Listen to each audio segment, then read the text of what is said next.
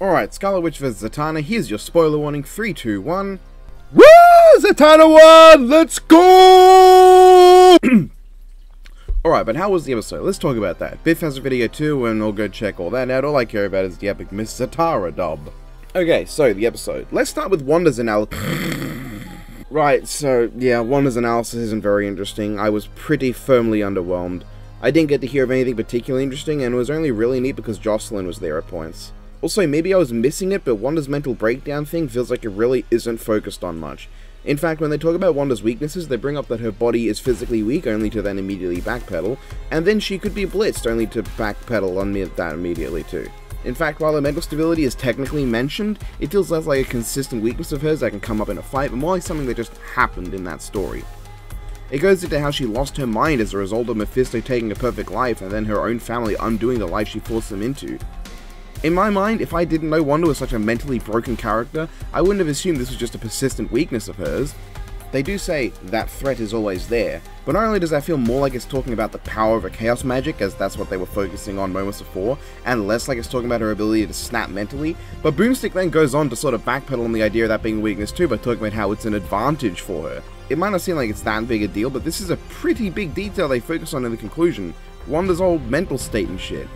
Honestly, if I didn't know that Wanda had the mental stability of an elephant on a pogo stick beforehand, I probably wouldn't have picked up on this being a big weakness, as Boomstick both speaks of it in a way that it comes across as worse a neutral factor and at best an actual advantage, but it also feels like a mental breakdown is a completely normal reaction to having your ideal life stripped away from you twice in a row.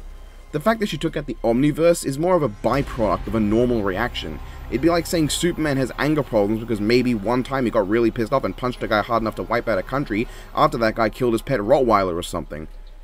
It really feels like it should have been a bigger focus, especially when it was so important to the episode's internal logic. Zatanna's a little less boring, which makes sense. Zatanna is a more interesting character in literally every way, and then they brought up things that I didn't even know about her that made her even cooler to me. Her speaking in palindromes at one time, which due to her not actually needing to speak backwards to cast her spells, comes off as a really unnecessary flex she did for fun. That's really charming shit. I also wasn't fully aware of her story with her dad, and that was really nice to hear about. It actually felt like a proper concluded storyline in a DC comic, save for all the times he came back and died again. I actually learned new things about Zatanna that made me like her more, and that's awesome. Also, no cutaway gags, holy shit. Just cutaways to them talking with no stupid slapstick? I'll take that. Then there's the fight, and I have so many mixed feelings on this in a lot of ways, so let's start with what I liked. For the most part, Zatanna is a blast in this animation. She's always got a big smile, a lot of positive vibes, and is generally just having fun. It's great seeing how much life was put into this character I genuinely came to love as the waiting period went on, with the only sort of off bits to me being the beginning and the end. Now, the end is a bit hard to blame in the sense that Zatanna kind of has to kill Wanda for the way the show needs to work. I just think maybe she shouldn't have brought the corpse with her to the magic show.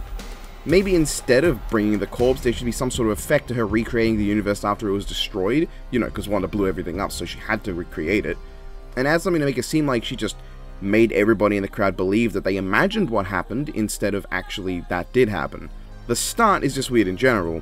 Wanda shows up out of nowhere and immediately insults Zatanna, who immediately starts a fight just because of an insult less scathing than the average YouTube comment. But aside from those moments, Zatanna's great and I loved watching her. Additionally, both the character's magic is really accurate to the source material. On one hand, this means Scarlet Witch primarily just has really boring red particle effects with no creativity, no real style, and honestly just looking extremely dull and lame. But on the other hand, Zatanna gets to look really dynamic, with some really pretty and far more varied spells and effects, especially when she reaches out of the screen. Everyone had to know when they saw that aspect ratio that Zatanna was going to do something like that, and it looks great when she does, which fittingly is then followed by Wanda doing the same thing, but it looks way lamer and less interesting. But Wanda did have one moment I loved, Superman punching her in the face. Genuinely, this is one of the funniest things in any modern death battle to me. Just the out of nowhere laying out of Wanda by a fist through the card is amazing and hilarious beyond bounds. Just as hilarious as Zatanna's goddamn Megamind reference. Is that literally a fucking DreamWorks Megamind starring Will Ferrell and Marcus Fishbacher reference? You bet Zatanna's sweet keister it is, and it's amazing, as is the shit-eating grin Zatanna has on her face. Additionally, yeah, they avoided having the magicians themselves throw hands like brawlers, a good step up from Fate vs. Strange, and the ending's also really nice, with Wanda's no more sound shout being delivered really well. In fact, Wanda's whole mental breakdown has some incredible vocal delivery from Cassandra, last name I would butcher trying to pronounce despite not even looking that hard to pronounce. Lauren Mayfield, meanwhile, I don't think did as good a job as Zatanna, or at least at the start when she's showing off to the crowd. She sounds less like a woman brimming with joy and glee, and more like a 30-year-old single mother who lives with her 3 children and an old father who comes home every day after working 2 hard jobs, trying her hardest not to complain about it, so people don't worry, and putting on a strong face when really every single day eats away more and more of her soul to the point where she doesn't want her father to pass, but also knows it would lift a great strain from her life, and thus feeling extremely guilty about her overall feelings and internally develops a deep-seated self-loathing at the fact she would even consider such a thing. She's good in the rest of the episode though. Love the No More Witches, that was a good flip. And for the most part, those are my pluses. I think the battle is visually very striking at points, primarily when Zatanna is doing anything and has a really funny set of interactions in it. Unfortunately, it's not all great. While I originally wanted to comment on some of the smaller things that bugged me, like how flat Zatanna looks at the start when summoning rabbits, the fact that the spells were done by the actress reading the lines normally and being reversed with an effect, and while that is accurate to how some shows do it, it's not my preferred way of doing her backwards speech, as it deviates from the comics. I'd prefer the voice actress read the sentence in reverse order than has that reversed, so all the words are in the correct order, but the words themselves are backwards. And also Zatanna forgot both her pants and her fishnets. There are some pretty big problems though that hinder my enjoyment way more than those small things. And for one thing, while Zatanna was a blast, Wanda really wasn't. Now to some extent this is accurate to her characterization. I personally find Wanda completely insufferable most of the time, but this episode went the route of barely characterizing her, which is neither better or worse really, it's just sort of neutral to me. What I don't like, however, is the 0 to 100 mental breakdown she has. Now, I understand that no matter what you're going to do, she's going to come off as a bit of a piss-pants baby goo-goo gaga bitch for losing her shit in the context of a 3 to 4 minute fight, but holy fuck, is there no build-up. She starts off in a good enough mental state to crack jokes and quips. She seems generally serious without really much strain after the Avengers Justice League fight, which makes sense seeing as there was really nothing that happened to warrant Wanda losing her mind. And then after Zatanna punts a couple baseball-sized universes at her that do no damage, Wanda instantly goes House of M, wiping out tons of universes in the multiverse. Now, not only is this kind of blowing up of universes apparently a really out-of-place thing for Wanda, as she just does not do that in this particular way, but also, what the fuck, why did you lose your shit like that? You look like you just learned Zatanna was the imposter all along in that one game of Among Us you never figured out back in late 2020. It's weird and kind of comes out of nowhere. It's one thing to have Wanda losing her shit too easily, as that's a concession I can understand, but she literally loses her shit over practically nothing. Zatanna has hit her a couple times to no effect and gone one man to punch her in the face. That punch just led to her still being in a generally positive mood. Like, what the fuck, did Zatanna growing so big in your face upset you that much? It's weird, it doesn't feel right, you pussy bitch. But that feels like a symptom of my biggest problem with this fight. The pacing. It feels like very little happens in this battle, and by that I mean, you got nearly a full minute dedicated to a pretty slow and out-of-place Superman and Wonder Woman vs. Hulk and Thor fight, in the middle of a battle that's only 3 minutes itself in total runtime. In terms of what Wanda and Zatanna actually do to one another prior to the death, Zatanna chains Wanda, Wanda throws her, Zatanna becomes rabbits, Wanda gets punched in the face and grows giant, Zatanna also grows giant and then throws some baseballs at her. There's really not a lot of Scarlet Witch vs Zatanna in this Scarlet Witch vs Zatanna. It feels like a massive chunk of this fight is just straight up not there, missing. This feels like an animation where I'll see the storyboards and go, oh, so that was how much was cut for time. This fight really left something to be desired. This battle escalates from a few minor spells thrown back and forth to other people fighting to suddenly now they're in the multiverse giant. And right when it seems like it's getting good, Wanda instantly loses her shit and the fight just ends. Now granted, the death is really cool, it's fun, it's creative, it plays into the show magician gimmick that Zatanna has going on, and it's not at all what I think most people expected. And I live for this hand-drawn animation of Zatanna popping back into reality. This has so much life in it. But it just seems strange that this battle is about a minute of fighting, a minute of other people fighting, 20 seconds of them leaving the universe, and then like 40 seconds of death. It's really strangely paced, and it leaves me with a feeling of, that's it? For all the shit Strange vs. Fate got from me, that does not suffer this feeling to the same extent, even if I think Wanda vs. Zatanna used their magic way better and way more interestingly. Hey, this episode even has a Marvel character getting punched in the mouth as the funniest part of the fight. What sort of two-bit sorceress do you think you are? Shut up! Oh yeah, I guess I should note that the fact that Zatanna was so playful really makes it come off like she bodied Wanda. Wanda is losing her shit before Zatanna even gets serious. And the moment Zatanna does get serious in a scene that's literally just the ending to Cable vs. Booster Gold with the failed attempt to talk away a shield, only to get Una reversed and fucked up the ass in a creative way that involves encasing the loser, Zatanna basically just wins with no effort. Like, wow, Wanda got fucked hard, and I'd probably be more upset if Zatanna wasn't maybe my favorite female character across Marvel and DC at this point, and Wanda wasn't so fucking aggravating. Hell, Zatanna ones up Wanda by a pretty big margin in terms of what she actually did in the fight too. Wanda for the most part sits there doing nothing. She Uno reverses 2 of Zatanna's spells, then gets outclassed in style, gets clocked with some balls, takes a massive shit in her pants, and dies after failing to hit Zatanna even once. That's like this moment right here. This is Wanda's one real blow on Zatanna. And for the most part, that's what a lot of the problems and benefits of this episode come from. The characters. All the best parts of this fight to me are from Zatanna, while all the worst parts to me are from Wanda. With the exception of the pacing, which genuinely is some of the worst pacing I think any death battle has had.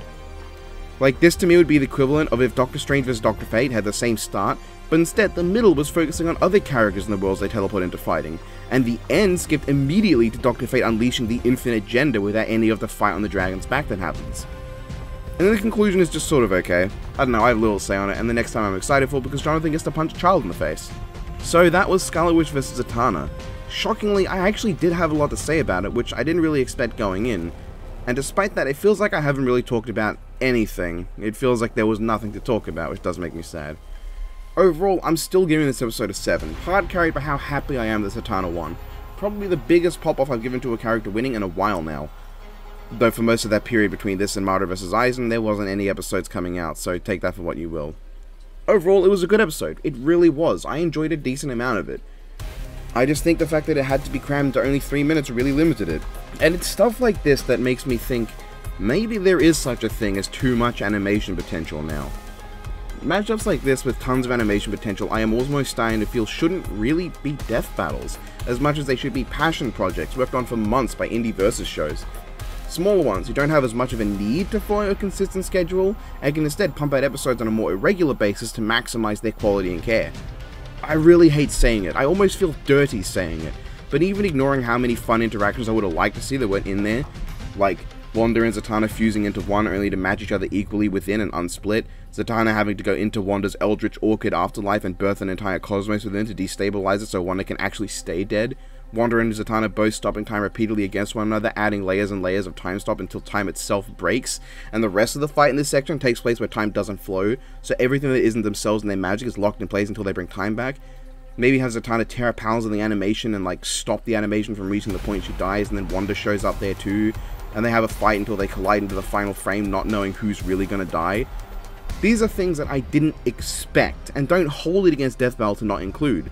Even though I'm sure some daft cunt is going to say my entire review is invalidated because Death Battle don't have the time to add in my ideas, which like, yeah, thanks dickhead. I know why the episode is the way it is, but even knowing those limitations, I don't think we needed a third of it to have no relation to the characters. An animation can be really short but feel like it includes a lot. Reaver's Strider is a great example of that, and this feels like a really short animation that didn't include a lot.